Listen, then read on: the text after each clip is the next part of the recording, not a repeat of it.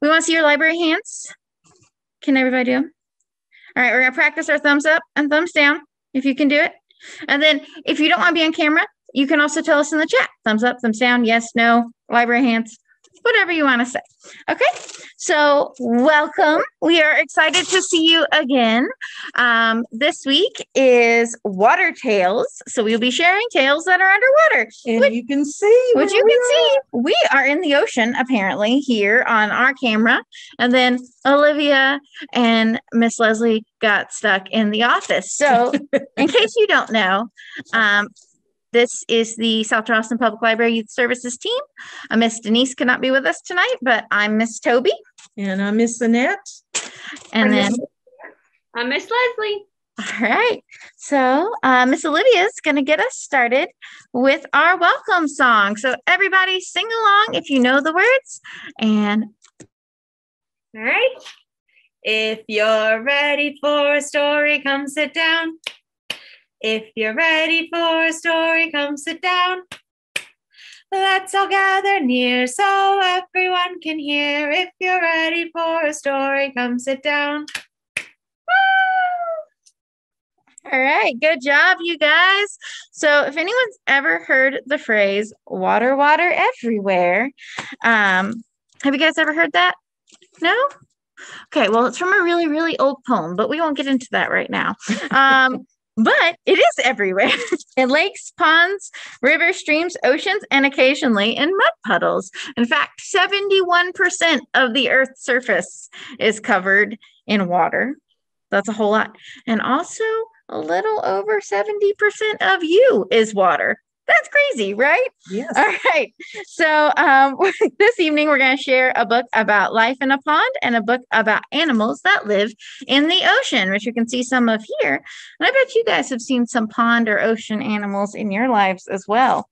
So our first book is read to us by Miss Denise, even though she can't be here tonight. She's going to read with us tonight. And it is called Tad and Dad. And before she gets started, we're going to remind you that every book that we read to you or with you while we're on our programs, you can count towards your reading list. Mm-hmm.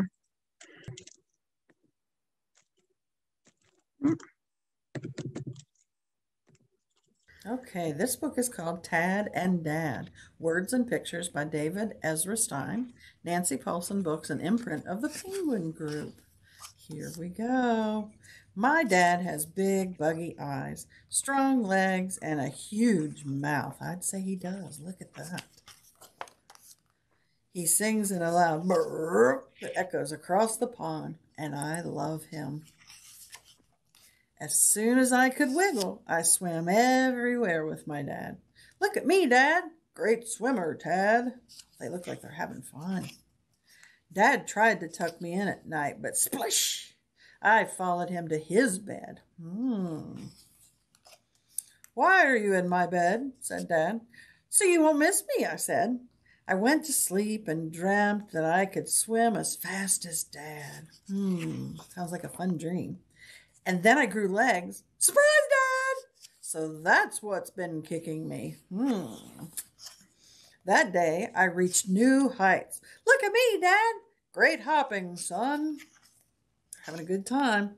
Dad tried to tuck me in at night, but splash! I followed him to his bed. That night, I dreamt I was the best jumper in the world, like Dad. Oh, my gracious. And then I grew a big mouth, and I could sing, Good morning, Dad. It's morning already. Oh, gracious. That day, the pond was alive with the sound of music made by me and Dad. Don't they look like they're having fun? Oh, gracious. Dad tried to tuck me in at night, but splash! It's me, Dad, I said. That night, I dreamt I could sing as loud as Dad. He has a lot of dreams, doesn't he? And then I grew really big, and I was very hungry. Hi, Dad, what's for breakfast? Oh, my goodness, he sat on his head. Oh, gracious. That day, we helped ourselves to a feast. Look at me, Dad. Great job, son. Dad tried to tuck me in at night, but what do you think he's going to do? Sploosh! Oh, my gracious, his splooshes even got bigger, didn't they? Tad, says Dad, when you jump in my bed, I can't sleep because you're always wiggling and poking, kicking and croaking. I didn't know that, I said. Why do you want to sleep in my bed? Said Dad. Are you trying to drive me bananas? I'm sorry, Dad, but don't worry. I don't want to sleep in your bed anymore anyway. You snore. Uh-oh. How can I snore when I don't even sleep? Said Dad. Good night, Dad, I said. For the first time, I swam away from Dad. Ah, said Dad, peace at last. I tried to go to sleep, but I heard a big hubbub. Something huge was splishing around. Frog on it, said a loud voice. I couldn't believe my eyes. It was Dad. He was wiggling and poking, kicking and croaking. He was splashing around and making a big ruckus. I said, what's wrong? I still can't sleep. Uh-oh. I think I know what you need, Dad. A little company, I said. Is that better, Dad? Maybe better, he said. Soon Dad was fast asleep. I was right. I knew he would miss me. All right, guys. Hope you enjoyed that story. I believe Miss Olivia has some questions for you guys. All righty. So what I'm going to do is I'm going to ask some questions, and then for some of them, you'll either put a thumbs up or a thumbs down if it's a yes or no. And if you have a guess, you could type it in the chat for some of the other ones. So for the first one, do tadpoles have a tail? Yes or no? Do tadpoles have a tail? I see a lot of yeses. I see some no's. Tadpoles do have tails. All right. What do you think tadpoles eat? You can type in the chat, or you could raise your hand and we can unmute you. But what do you think tadpoles eat? What keeps them alive? I don't know. Does anybody have an answer, you think? You want to tell us? Anybody have a guess? You think you know? Yes, she has her hand All up. right. You might have to hit your unmute button yourself. There you go. What is it? Maybe. See? I don't know. That's don't know. a good guess. That's a good guess. Tadpoles actually eat vegetation, which is a bunch of plants, and dead insects. Ew. So sometimes dead flies. Yes. Oh, yeah. Do frogs have tails? That's either a yes or a no. What do you think? Do frogs have tails? I don't think so. No, they don't. Frogs don't have tails. But what do frogs eat? Do they eat the same thing as tadpoles? What do you think they eat? Oh. Yeah. Oh, All right. I see Will and is it Gwen? Sir? Flies. Flies. Flies is good. What about you, Waylon? You know what frogs eat?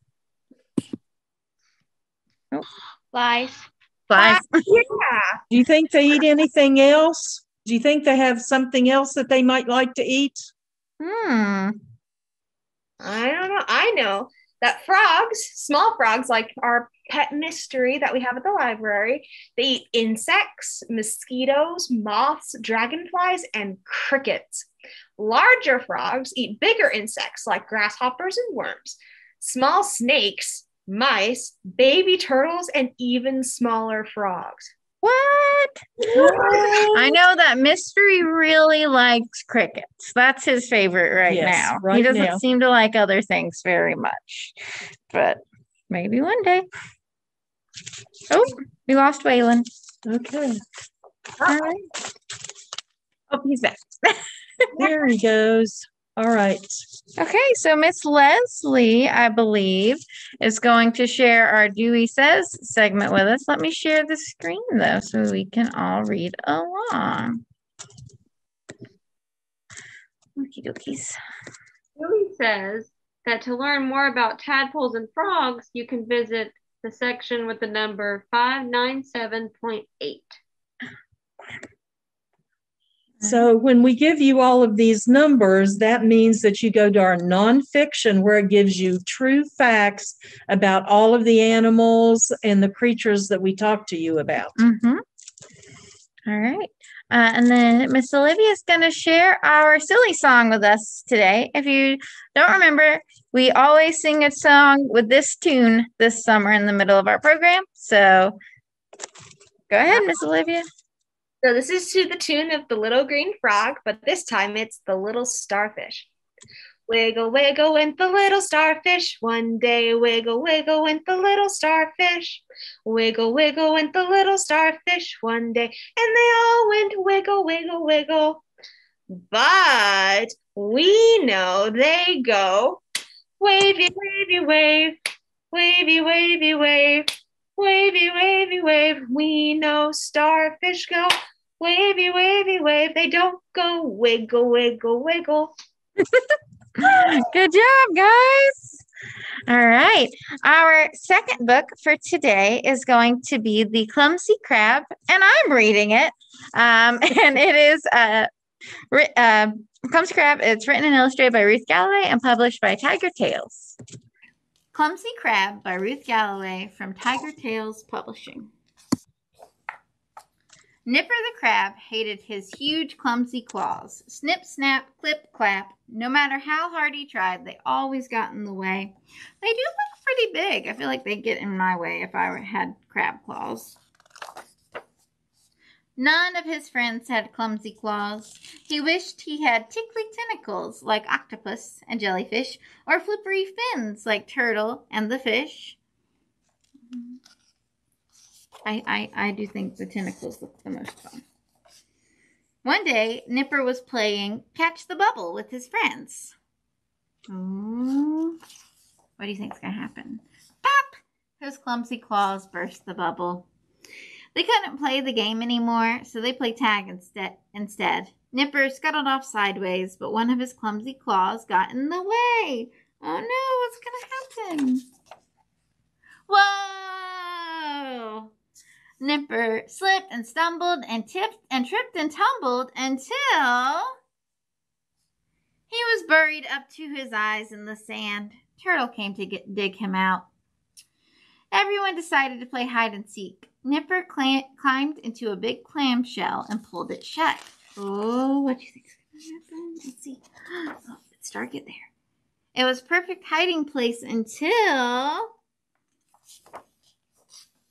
Smash! Nipper's clumsy claws shattered the shell into hundreds of tiny pieces. Ouch! She cried. Help! Jellyfish picked up the pieces of shell. If I didn't have these clumsy claws, I wouldn't break everything, and I'd be good at hide and seek, said Nipper. Don't worry, Nipper, said the others. We'll hide, and you can find us. Nipper counted to 10, then set off to find his friends. He scuttled through the sand and found Turtle. He shuffled under the shells and found Jellyfish. He searched up and down and in and out and all around the rocks, but he couldn't find Octopus anywhere. I wonder why not. Suddenly, everyone heard her cry. Octopus was tangled up tightly in some seaweed. Help! Octopus squirmed and swiggled and wriggled and jiggled. Turtle and Jellyfish tried to help, but the knots just got tighter and tighter. Nipper had an idea. What do you think he's going to do?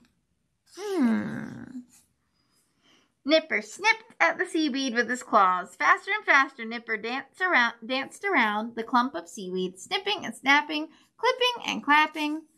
His claws moved quickly, slashing and slicing, shredding and dicing, until the sea was filled with tiny pieces of swirling seaweed. Wow, that was pretty useful. Octopus was finally free. Thank you, Nipper. You're a clever crab, he cheered. Nipper waved his claws happily. At last, he knew how useful they could be. All right, guys. All right. Okay, guys. So next, I think I have some questions for you. Okay. So this one's kind of hard, but the main characters in this book were a crab and an octopus. Do crabs have tails? Yes or no? Actually, and I know it's hard, crabs do have tails. They have very short little tails tucked under their bodies. You have to turn them over to see it. Don't recommend doing that, though. It's probably not very enjoyable for the crab, but maybe if you go to an aquarium, you can see a crab's belly or something like that.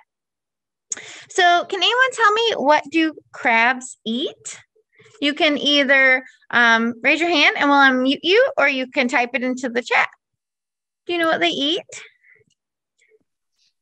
You don't know? Okay. Oh, Waylon might have an answer. Miss Olivia, can you unmute him? Yes, unmute. Oh, if you'll unmute yourself, Waylon, you can tell us. You have to hit your unmute button. What do you think crabs eat? Okay. Okay. Okay, so I think they eat plankton, or is that Maybe. another fish? Let's see. All right. Will, do you have an answer? You want to try? Algae. That might be a good guess. Okay. You want to know the answer? You're both right. Crabs are omnivores, just like people, which means they eat everything available to them in their biome. So they eat plants and algae and fungi and worms and mollusks and little animals, such as plankton. Yeah. Yep. So pretty good. You guys did a pretty good job. Okay.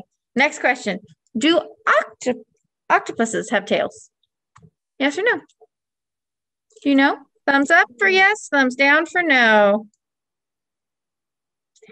All right, this one wasn't a trick. Octopuses don't have tails, but they do have 8 legs and 3 hearts. So I think they make up for it, right? So does anyone know what an octopus would eat? If you know, you can raise your hand and we'll unmute you. If not, then we'll wait. Miss Gwen has a guess, it looks like. Fish, that's a good guess. All right. And then what do you think, Mr. Whalen? They could eat like crab, like little animals. That's an even better guess. All right. So yes. An octopus would eat crustaceans is their favorite. I imagine they do eat fish too sometimes, but they like shellfish. So crabs, lobsters, crawfish, and shrimp are their favorite things to eat. And they're pretty smart too. All right. So I think up next, Miss Leslie has another quick Dewey Says for us. So let me go here. Skip the screen. There we go. So, to learn more about crabs, visit 595.3. To learn more about octopuses, go to 594.56. And to learn more about jellyfish, which is this week's craft, go to 593.5. All right. Just a minute. Okay, so we now have 4 books that we'd like to share with you. These are all nonfiction. So when you come into the library, if you're interested in these, we will show you how to use our nonfiction section. Mm-hmm. The first one is Bill Nye's The Science Guy's Big Blue Ocean. There are 12 killer experiments inside, and there's additional writing by Ian Saunders, and it's illustrated by John Dykes. Mm-hmm. And it is published by Hypernon Paperbacks for Children. The next one is the Coral Reef one, and it is written by Paul Flesher and published by Benchmark Books. Mm-hmm. The third one is...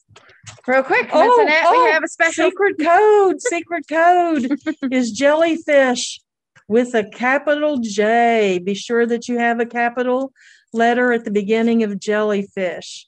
We told you we would hide it in different places during our program, so this one snuck up on me. I'm as surprised as you all are. All right. Okay, then we have Where is the Great Barrier Reef? It's written by Nico Medina, illustrated by John Hinderleder, and published by Grosset and Dunlop, an imprint of Penguin Random Books. And this was my favorite one that I read.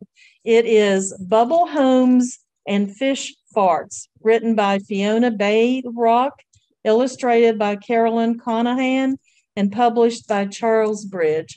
And in it, it has all kinds of the different things. There are some animals, creatures that actually live in bubbles in water. And there are some ways that they communicate with each other. So this was a very interesting book. So we hope you come and check all of those out. All right. Okay. And here we go. This is our craft for the week. Hopefully you've already picked it up and was able to do this particular craft. It's a paper plate and it's a jellyfish. And so we hope that you enjoyed that. So on the instruction sheet with that particular craft, there is, so she can see it.